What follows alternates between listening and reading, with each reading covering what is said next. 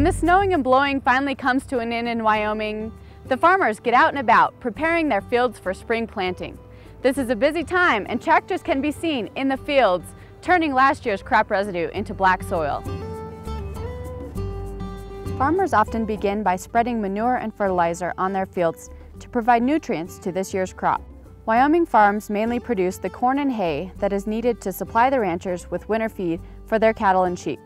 However, they also may produce sugar beets that are later turned into the sugar we put into our daily coffee, or dry beans that we may use in our hearty winter soups and stews.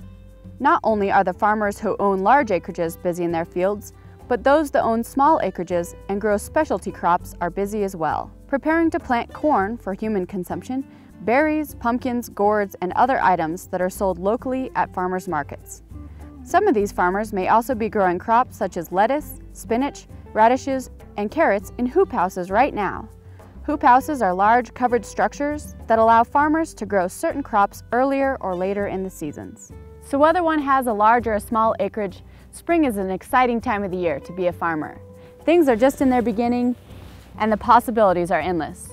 From the University of Wyoming Extension, I'm Mae Smith, exploring the nature of Wyoming.